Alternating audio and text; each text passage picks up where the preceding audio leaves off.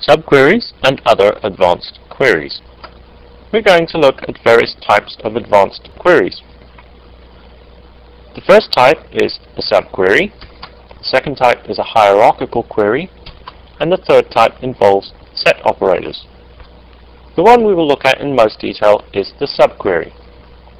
What is a subquery? A subquery is a query which is called from a query or from another subquery. Subqueries can be nested. As you can see from the picture below, the select statement contains subqueries and the where clause contains a nested subquery where one subquery is calling another subquery. A subquery is really the equivalent within another SQL statement of an expression. Effectively, a subquery is an expression because it gives a result, a value, or a set of values. In general, a subquery or subqueries can be used to break down complexity. Subqueries can also be used as a very effective SQL code tuning tool which can increase performance and database access speed immeasurably. Types of subqueries. There are a number of distinct subquery types. Let's look at the first one, a single row subquery. A single row subquery has to return a single row, basically a single element. The query calling the subquery requires that single row. For instance, you couldn't say where category ID is equal to multiple rows because it simply wouldn't make sense. You would actually get an error if this query produced more than a single row. Let's take a look at an example. First of all, let's set our columns just to make sure the information doesn't wander off the screen. Now here's an interesting query and subquery. This subquery will produce more than a single row, so let's show the error.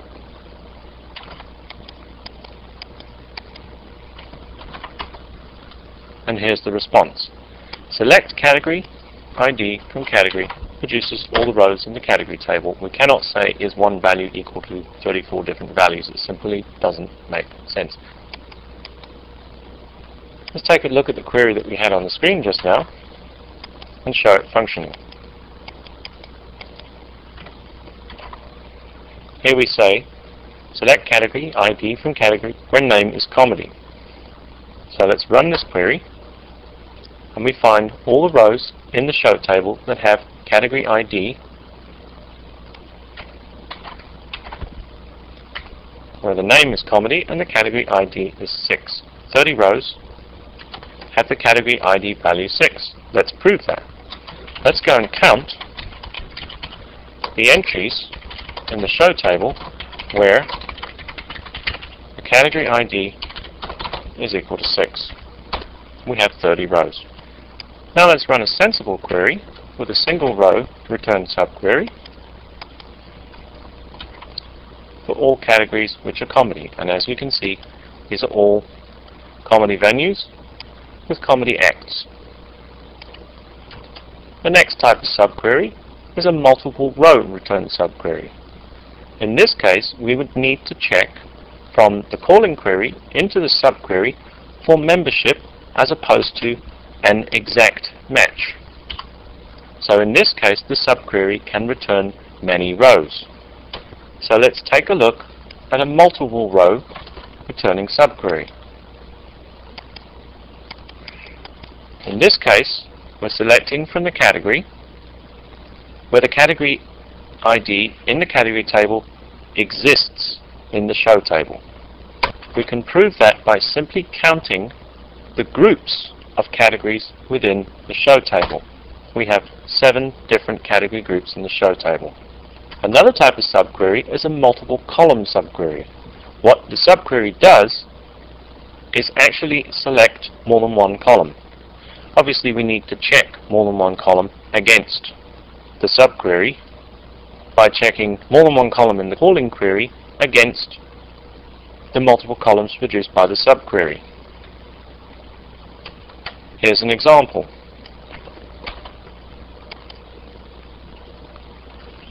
Here's a list of rows, or should we say venues and acts, which have tickets in the ticket table. This query here will return multiple columns from the ticket table. Another type of subquery, or two types of subqueries, are actually the regular and correlated subqueries. A regular or normal or standard subquery is a subquery where there is no relationship between the calling query and the subquery. An interesting point to note about in is that it should generally be used for literal values, since in is constructed first within the subquery, which in this case is an expression list, and then the whole result of the subquery or expression is applied to the calling query. Let's run that regular subquery. We get 10 rows from the category table whose category ID is in that set of numbers, 1 to 10. The correlated subquery. In the correlated subquery, there is a relationship between the calling query and the subquery. This relationship is established based on one or more tables in the calling query using the exists clause, passing a result from the calling query down into the subquery, where the subquery table, in this case category ID, is matched against the category ID from the calling table. This is very important to remember.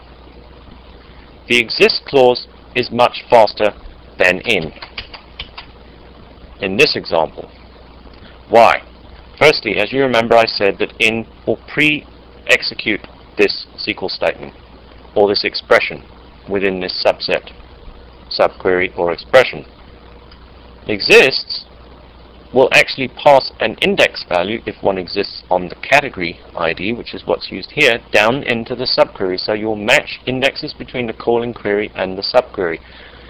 As I said, in doesn't do this because in executes the entire subquery first. In is very quick for literal values. Don't always use indexes. It is sometimes faster to read a whole table. That's tuning. But the difference between in and exists applies in this case, because in will use indexes. If your files are small, you don't necessarily need to use indexes. It could be faster to simply read the table and moreover the whole table rather than read the index and the table. However, when the tables are larger, you can use exists and it will perform more effectively because it will match indexes between the calling query and the subquery. Ultimately, the subquery matches between, in this case, the category and the category IDs between calling query and subquery.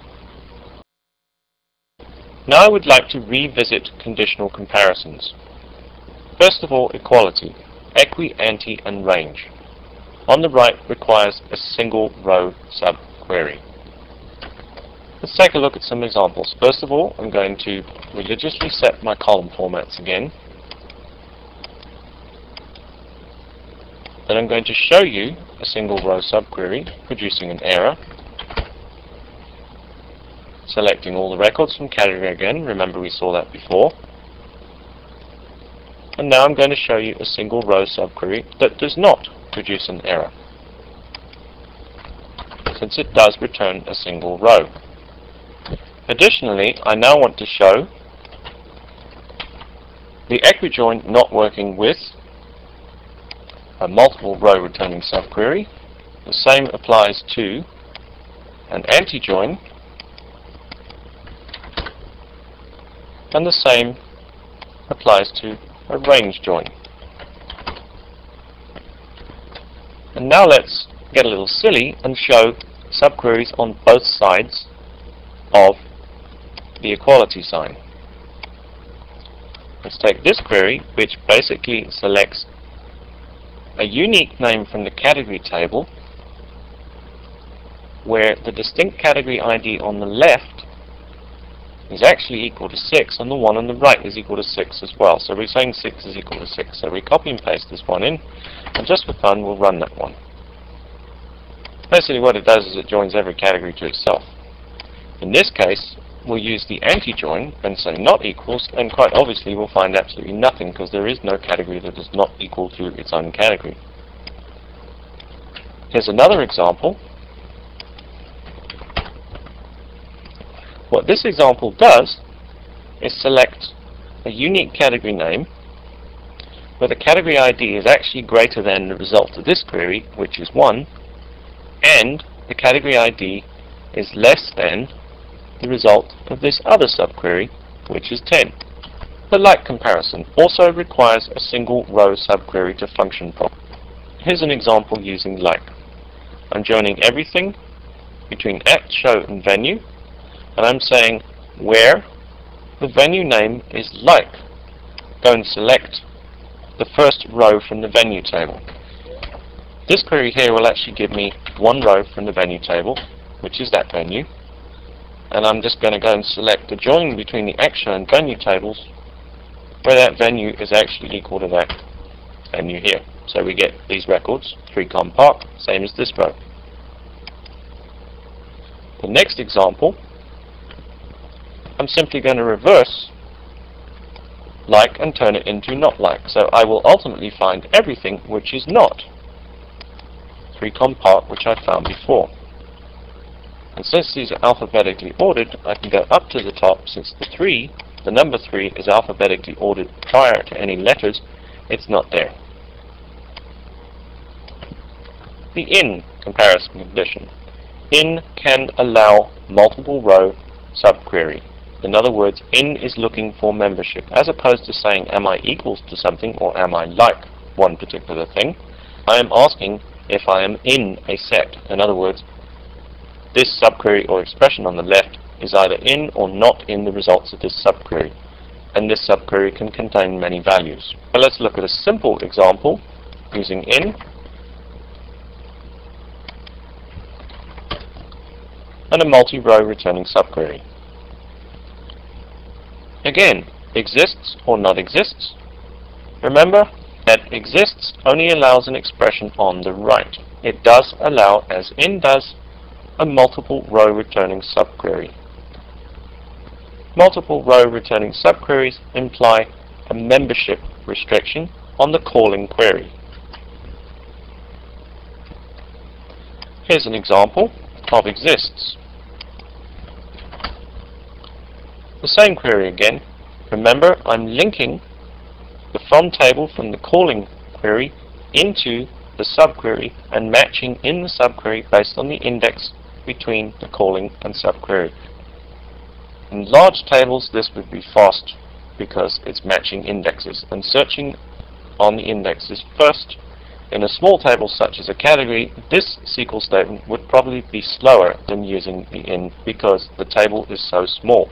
It's much faster to read the whole of a small table rather than to read both its index and its table. Here's another example, but now we're going to use not exists and get the opposite result. Now we've found all categories which do not have shows. Obviously we have the parent categories because they're not represented in the show table, and then we will not find, for instance, the comedy category in here, which you can see from this alphabetical order that comedy is not there. Between requires 2 subqueries. Both of these subqueries must be single row returning subqueries. Between really uses 2 range join comparisons, such as in this diagram down here, where I say that x is greater than 1 and x is less than 10. In terms of between, it would be the expression on the left, which is x, would be between 1 and 10. Therefore, the subqueries in the between conditional comparison situation both require single row returning subquery results. Let's take a look at an example, and I've gone and put a subquery on both sides. All I've done is I've selected a join between act, show, and venue, and I've restricted the category ID in the show table to between these 2 subqueries. The first subquery selects the minimum category ID from the category table, and the second subquery selects the maximum category ID from the category table. So let's go and quickly do those minimums and maximums. The lowest value is 1.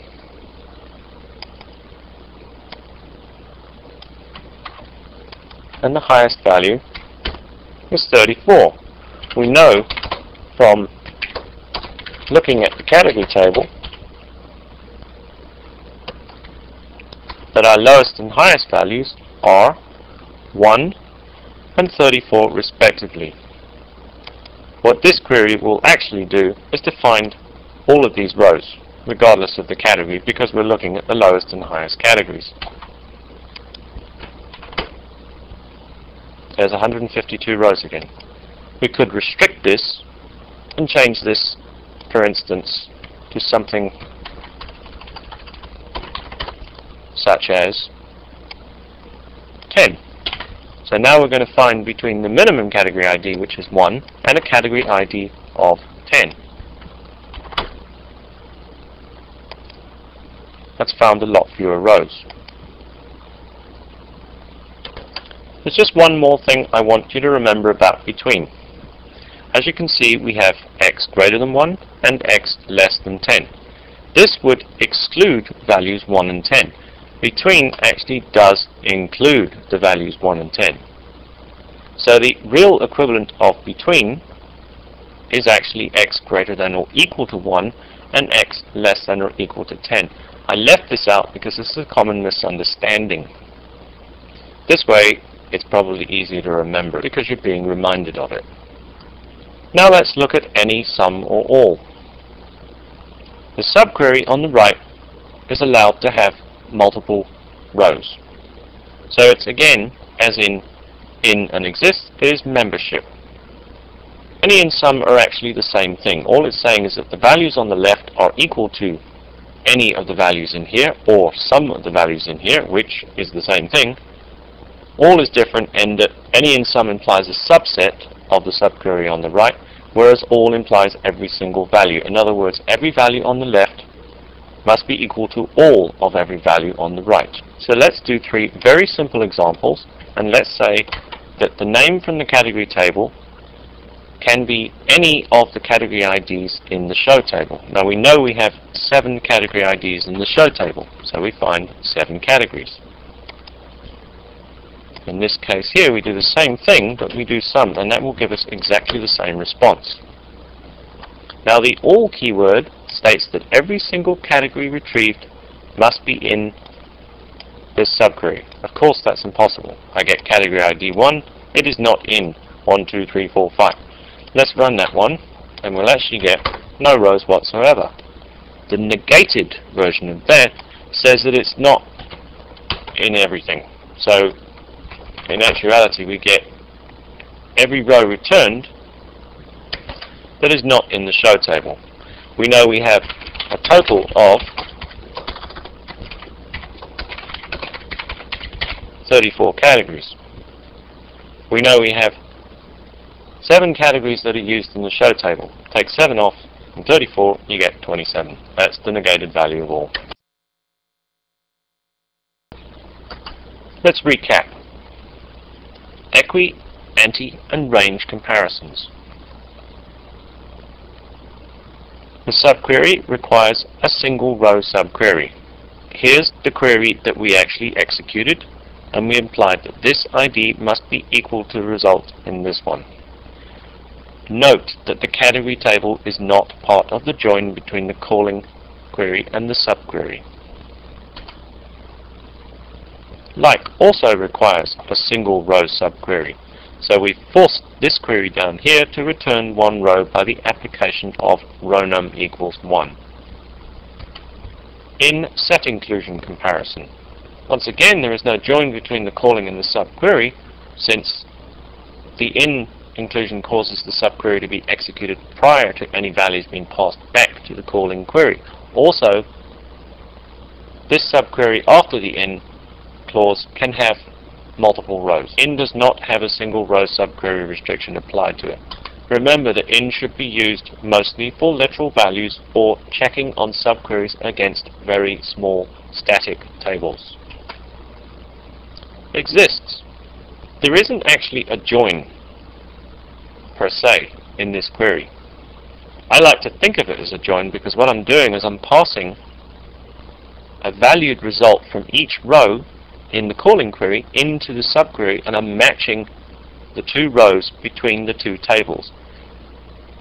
There are two reasons why exists is faster. Firstly, because it matches indexes. Reading indexes and the table precisely with the index is generally faster than reading a full table scan. Although in this case that's not the case because this table is very small. There is index matching. The second reason is because when exists finds what it is looking for, it stops. It does not search any further. In other words, exists will search into the category table and find for each category row, it will search into the index and find each category ID from the show table. It will not search the entire show table for every single row of the category table selected. The in comparison condition will do that because for every row it will do a subquery execution in theory, although that query is already in memory. It's complicated, and that's a lot of tuning. We don't really want to get into that. Just remember that exists is generally faster than in, unless in can use literal values or the tables in the in subquery are extremely small. Between, once again, here we have a query example, the one we used. Again, there's no join between calling query and subqueries, but I've simply used two subqueries on the two between ranges to demonstrate that I can use two subqueries. I'm actually finding all the data in the category table with this query. Regular versus correlated subqueries. We've already discussed this quite extensively, but I'm going to go over it again. Once again, there is no relationship using in between the calling and the subquery. This is a regular query. In general, in should only be used for literal values or very small static tables. A correlated subquery, on the other hand, establishes a distinct relationship between the calling query and the subquery. Also, where in will execute the subquery completely for each row, exists will stop for each row when it finds what it's looking for. With exists, the correlation between the calling query and the subquery is established with the table in the calling query, an index in the subquery, and an index passed from the calling query to the subquery. Once again, we see that indexes, if they're properly built indexes on the correct keys, will perform exact hits. That's much faster than searching through large tables. And exists will stop searching when it finds what it's looking for. Nested subqueries and replacing joins with subqueries. We can sometimes replace a join with a subquery, and it can make the query faster. Let's take a quick look at this query. In this query, we're selecting from ticket, show, and category. The columns we're selecting come from the category table, the show table, and the ticket table. Here's the join for the three tables, and here are the join statements. There's one thing that we can actually do to speed this query up. First of all, the filtering should be applied first, on the first line of the where clause. What we would need to do is to filter out the shows we don't want. So we find all the shows that are on this date, and we apply that first. After that, we would actually apply the join between the ticket and the show table. So these two lines would be the other way around, shown here. Now what I've done is I've actually taken out the access of the column or the count function from the ticket table. We'll see why in a minute. Back to the filtering. The filtering is now on the first line, so it means that when we effectively, if this filter was up here on the first line, when we joined between the show and the ticket table, we'd actually be joining fewer rows because we'd have fewer show records. Aside from filtering, look at the difference between the joining in this query, 3 tables, and the joining in this query, 2 tables, and they're very small. The show and category tables are around about 1 to 200 rows, and the ticket table is over 200,000. That's a vast difference. Now let's say in this query I didn't need this count from the tickets table, so I simply join these 2 tables, but I want to know that what I'm joining from shown category actually exists in the ticket table. So what I can do is I can pass the ticket join, because nothing is being selected from it, down into a subquery. And here we have it. We say and exists, select show ID from ticket, where the show ID is equal to the correlation of the show alias from the calling query. Now let's show you another example. Here we're selecting the venue and the seat from the ticket and venue tables and joining them. Here's the join down here.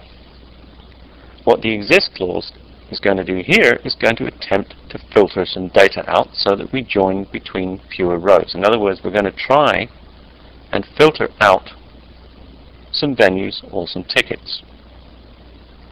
What this SQL statement is doing is selecting particular shows based on a show date, and it's also selecting particular shows based on a category. So what we've actually done is we've taken the join from ticket, venue, show, and category and changed it into a join between just the ticket and venue tables. Here's an expanded version of that query where we join between all the tables at once. The filtering is once again up the top, but look at the size of the join. We are doing filtering at the top, and we're doing the smaller tables at the top. It is quite possible that this version would be faster than this version.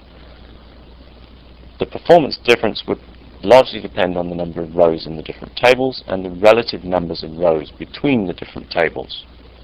There's another variation on the same thing. Since we're not selecting from the category table in this query, we can put the category table into a subquery. This should really be the fastest version of this category subquery because it's using an equijoin.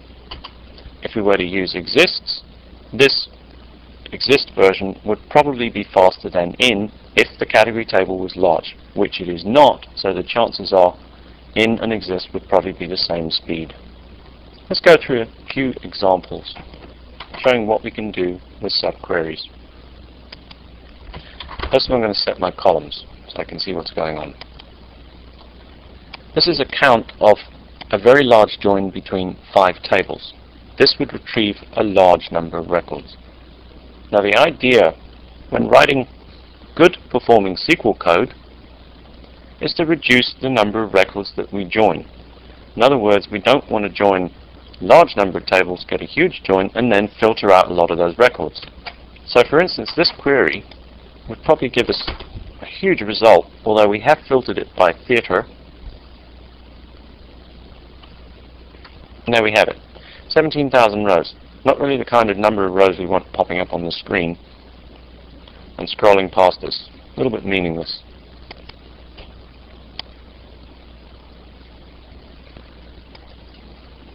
Let's first of all go and find the smallest number of rows in the ticket table based on the show ID. Down the bottom we can see we have 800 rows on the 28th of May. So we know we've got at least 800 rows. Now let's go and find a specific set of tickets. I shows 23rd of October 2002. Now let's do a very complex, well, what looks like a very complex SQL statement, but it's actually a multi-layered nested subquery. Here we've actually selected the category for iShows. Based on that, we've selected the shows on a particular date for that particular category. Pass that result up to this query, which selects everything from that query and applies the ticket and show join. The result from this query are the ticket records we need. In the main calling query, we join the venue and the ticket tables based on this join. So let's run this query and see what it looks like. We get 800 rows coming out of there. All I'm trying to do is show you working queries with lots of nested subqueries. Where can subqueries be used? In all these places. Let's go through an example of each. Let's start with the select clause. Here's a simple query which showed us which showed us a select clause embedded in the select statement. So we picked the show date and the name of the category from the show table by using a subquery into a category table. And here we have it, date and category name. The where clause. Here's an example using the where clause. We selected columns from the show table and made sure that the category ID value in the show table was in the rock popular category on the category table. So let's run that query. And that's our answer. The order by clause. Here's an example of using a subquery in the order by clause. The having clause.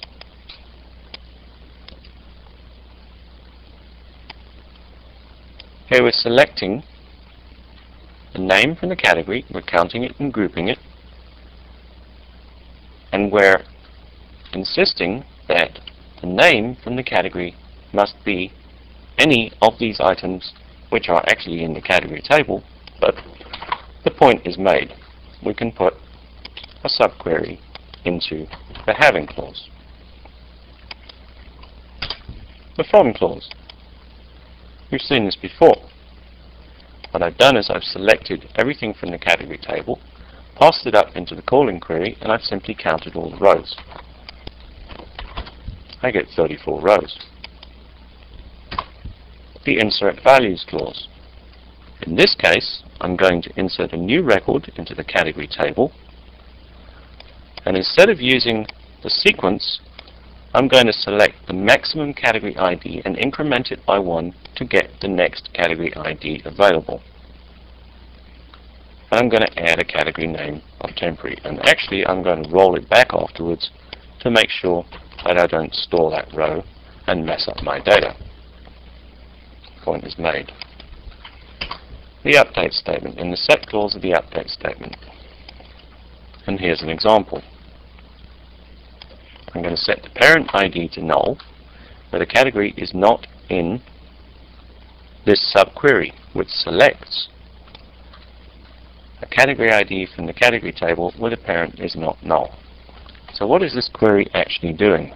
What this query is actually doing is selecting all categories with a parent, and it's going to change every parent and set it to null where it's not in categories with a parent. In other words, since these values are already null, it's not really doing anything, but it's simply not destroying any data. And there you can see it working. A case statement expression. Since the case statement is PL/SQL, I've left it out for the moment. A function parameter. LPAD is a function, so I can certainly pass a subquery into the parameter of this function. This is actually the character that is used to pad. Now if we do a select from dual, we'll find we come up with a value of X. That's the default selection from dual. So what's going to happen is it will select left pad out that string XXX to 10 characters on the left with the capital letter X. That is where subqueries can be used as function parameters, in a case statement expression, in the update statement set clause, in the insert values clause, in a from clause of a select statement, the having clause of a group by clause, the order by clause, the where clause filtering, and the select clause. Hierarchical queries. Literally, a hierarchy of data allows you to retrieve data which is constructed as a hierarchy and to represent it as a hierarchy. The category table in our concept schema actually has a two-level hierarchy with parent categories and categories. We can use that example, and we will use one or two others to get a better representation. As you can see, a hierarchy is really a tree-like structure. That's what we mean by hierarchy. Hierarchical queries allow us to represent hierarchical structured data in a hierarchical or tree-like structured order. Here's a typical hierarchical query. I have a standard select statement, including the pseudo column called level, which gives us a level in the tree. Connect by allows us to connect parent and child rows. Prior operator allows the connect by to connect between a child and a parent row. Start with will allow us to start at a particular point in the tree or hierarchy. As we said, the level pseudo column will give us a level number for the level at which we are in the tree, for that specific row, in other words. Take a look at this example we have on the right. We have a family tree here, which we will use as a practical example in SQL+ in a minute. This is a family tree for the Ford company, the company that manufactured lots and lots of motor cars. William Ford I married Rebecca Jennings, produced John Ford, he married this person, produced that, married that, etc., etc. Here we have a query which is a hierarchical query using start with, connect by prior, and level to produce that structure as a tree-like representation in SQL. William Ford is first, then John Ford with his father William Ford I, William Ford II was fathered by John Ford, etc., etc. Let's take a look at some examples. Let's look at the category table using just the connect by. And I have my column formatter in here to make sure I can see everything. Here I have everything represented in what looks like could be a hierarchy. Now let's apply prior to the category ID and see how it's different. What we should be doing now is linking the parent and child records. Here we have parent 1, category 2, which is actually parent 2, and then 3, and 4 down here. So the parent ID 4 precedes all its child records, sorted in category ID order. Now let's go and create the hierarchy I showed you with the family tree. What I'm going to do is I'm going to create a new table. The error pops up with the drop table command because the table didn't exist in the first place. It's unimportant. Let's go and insert some records, and let's make sure we select a few at a time just in case we have any errors, and to make sure that we don't overflow the buffer on SQL+ and my machine. Now we have some data in there representing the Ford family tree. Let's go and do a simple connect by and see how it develops. So here we have the name of the child and the parent. Note, within this data I only have connections between father and children, not mother and children. Now I'm going to apply connect by prior, and I'm going to start with William Ford I. William Ford I happens to be the top layer in the tree, or the top level. And here I have William Ford and my hierarchical structure. Now I'm going to include the level pseudo column so I can see what level is what. Here we go, level 1, 2, 3, 4, 5.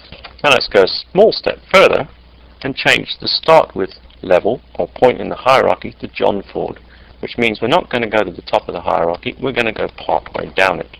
And we'll run this query again, and we can see that William Ford as a parent is no longer in the query. Set operators and the composite queries they produce. There are 4 set operators. Quickly, union all, union, intersect, and minus. What does union all do? Union all will take a combination of 2 queries and include all the rows, including any duplications. In other words, duplications between both tables that have exactly the same values. Both will appear. Union simply removes those duplicates. Intersect actually takes distinct rows from both the queries. It's similar to an intersection or an inner join. Minus produces results that are similar to outer joins. The result is that it includes only the distinct rows in the first query. Let's go back to the beginning again and take a look at some examples. The first example, union all, selects everything between two tables including duplicates. I've used the ACT and the supporting ACT tables because their structure is similar. The data is somewhat different, but structurally they are the same. So now I'm going to simply do a union all between those two tables. I get 72 rows. Now let's go and change it to a union and select distinct rows only. I get a lot fewer rows. Now let's do an intersect, or a natural join, or intersection between ACT and supporting ACT. Quite obviously I get no rows at all. That's because there is no intersection between those two tables. Even though structurally they are the same, the data in the two tables is completely different. So what does intersect do?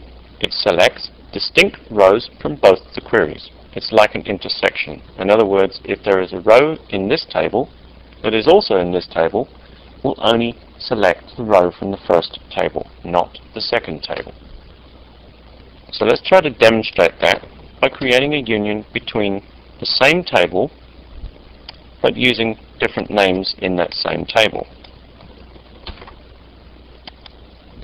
So I'm going to select these two people and I'm going to get a union between them which produces duplicate rows because I'm getting one row from each table, which is the same table. Therefore I get the same table times 2. This may seem like a rather odd method of explaining intersect. What I'm going to do now is I'm actually going to do the original union between the two supporting ACT tables, and then I'm going to apply an intersection of the same table to the result of the initial union. The result I get is all these records of just this ACT name. Minus does something different in that it selects from one table where everything is not in the other table. So what I can do with minus is to select everything from ACT and remove everything that is in supporting ACT. Now obviously that query won't actually have any effect because the IDs of these two stars as supporting ACT are actually not 2 and 3. Therefore, they do not match up to the records in the supporting ACT table. Therefore, nothing is removed. Now let's use minus and select all rows from the ACT table 3 times, but use minus to remove these ACTs from the entire selection of the ACT table.